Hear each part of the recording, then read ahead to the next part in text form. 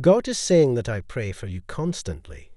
God is saying to you today, the pain, hectic, questions, and sleepless nights are coming to an end. I am going to open up the windows of heaven and pour out everything you've been waiting and praying for. Blessings of love, good health, and prosperity are coming your way. Type Amen for Lord, for the grace of God has appeared that offers salvation to all people. So do not fear, for I am with you. Do not be dismayed, for I am your God. I will strengthen you and help you. I will uphold you with my righteous right hand.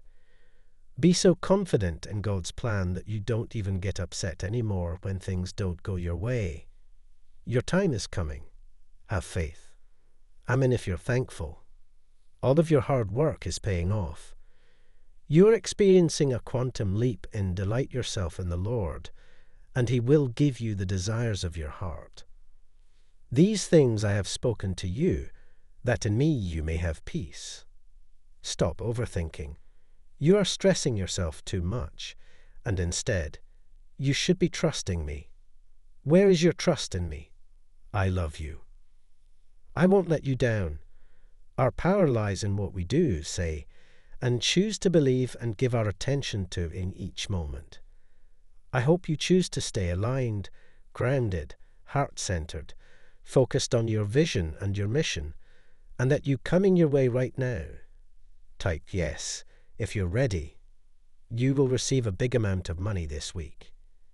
Type money if you believe. The top 5 Bible verses that help with anxiety. Do not be anxious about anything, but in every situation, by prayer and petition, with thanksgiving, present your requests that align with your goals and values. Don't hold back or settle for less than you deserve. Trust in your capabilities, and you will unlock your full potential and create a life that brings you joy and fulfillment. Type yes if you needed this. Whatever comes from God, it is impossible for a man to turn back.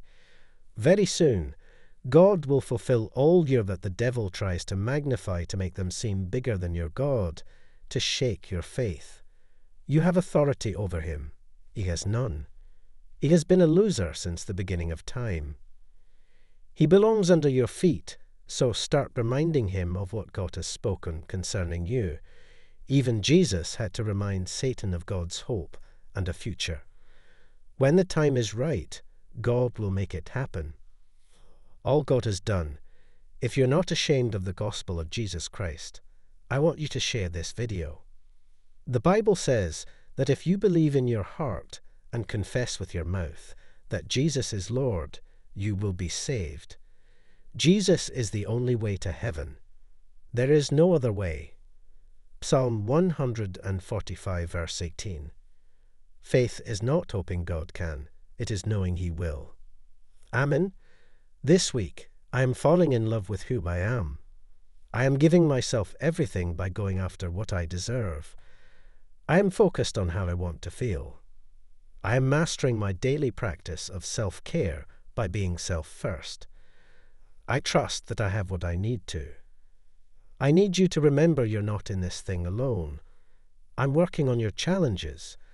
I've already assigned angels to you, so let go of the stress and just trust. Type yes if you believe in God.